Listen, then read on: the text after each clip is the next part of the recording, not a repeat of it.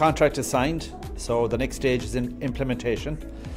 We get on the road, we start connecting up the broadband connection points, doing the surveys, doing the detailed design, so that we can commence connecting homes to fibre optic broadband. I think it is something that has been long awaited, and now we're at the stage where we're going to implement and make sure that everybody has an equal chance, an equal opportunity, and that 535,000 houses will be connected during this broadband plan contract.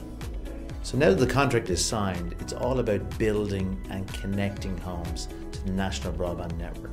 So in January of 2020, our designers will be out throughout Ireland starting to design the network, followed by our construction engineers who are going to build the fibre network and then connect homes to the internet with limitless fibre connectivity.